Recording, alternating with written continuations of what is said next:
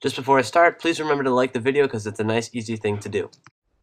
What's up, guys? This is OmegaLiar, and today I'm bringing you a gameplay here at Nuketown. It's the second half of a Demolition, and I'm going to be using the M27, which is the gun I think people more often than not give a miss. And there's a few reasons for that. But before I get into it, because this is the second half, the score at the end will entirely make sense. I started off 14 and 8. I end 50 and 11, so that means the second half was a 36 and 3. So a very nice score, because I used the hammer in the first part, which is an LMG. But now, also I apologize for my cold, but let's talk about the M27. There's a few reasons that you're going to see me laying back in this game a little bit. And that's because the M27 is the opposite of a rushing weapon. It has a 4-shot kill up close, always, because it cannot possibly have a 3-shot kill. Whereas a similar gun, the MTAR, has a 3-shot kill up close. And on top of that, the gun has very light recoil.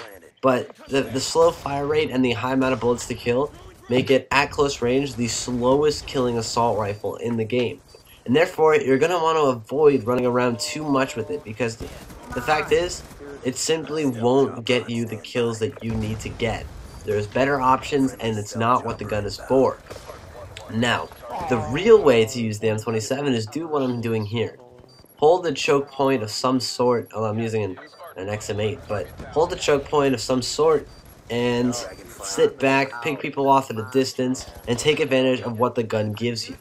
The fact is, this gun holds a 4-shot kill at the same range that the SMR holds a 2-shot kill. So most of the time, you're going to be getting a 4-shot kill, which means you want to put yourself at a range where the other people don't have the advantage they would have close range when their guns start dropping off to 5-shot kills, even 6-shot kills occasionally. That's how you want to play it. Now, unfortunately, I had run out of ammo here, and that's actually brings me up to what I sort of developed after this gameplay. My preferred setup for it is just the fast mags and the grip. You want to run 2 attachments because grip makes it like the ACR, and fast mags is just very beneficial, but if you don't want to use fast mags, extended mags, or nothing is a great idea. Keep in mind the iron sights are very open, very usable, and also kind of cool looking, so I would keep that in mind. It's a pretty good idea. So now, that's my preferred setup, and I usually run it with toughness and scavenger and hardline. Because you're not running around, ghost isn't a good idea, at least if you're going to be playing it properly, because you simply won't get the advantage of ghost, because if you are rushing, you're kind of doing it wrong. Now, the other perks, which would be the 3rd tier perks, doesn't really matter. Dexterity isn't also that useful. I would either drop it for equipment or a secondary.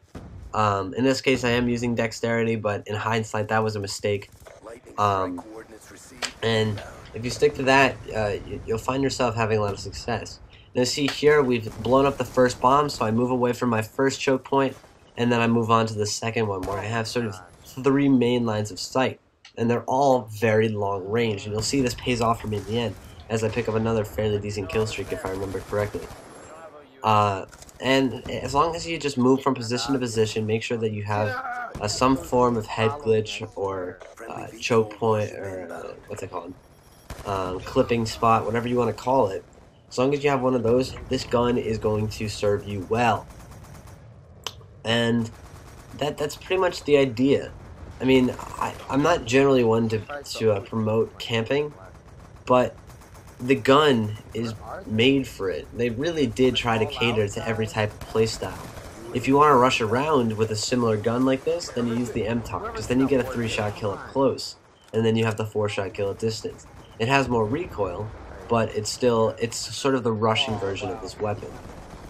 What you shouldn't do is necessarily what I'm doing here, but the point was we were trying to get the bomb planted and win, so we pushed up into a major spawn trap, plus with lethal warships and whatever. But I think that's probably the best way to do it. Now, there are other very, very good attachments. One of the best ones by far is the silencer. If you use a silencer on your M27, you're not going to notice the drop-off in damage.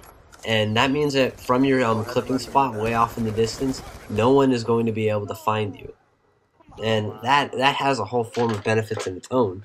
But if you pair that with Scavenger, and you continue to move from point to point, you won't really run out of ammo. And the team actually quit off here, but I think they joined back in. So yeah, you definitely want to use the grip.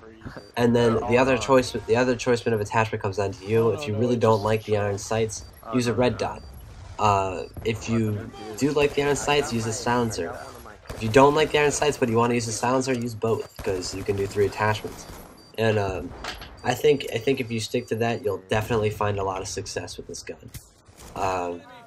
And that's basically all the tips I have, actually. So that timed perfectly.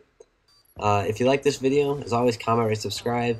Again, I myself am not that much of a camper, but if a gun is made for camping, you might as well camp. No.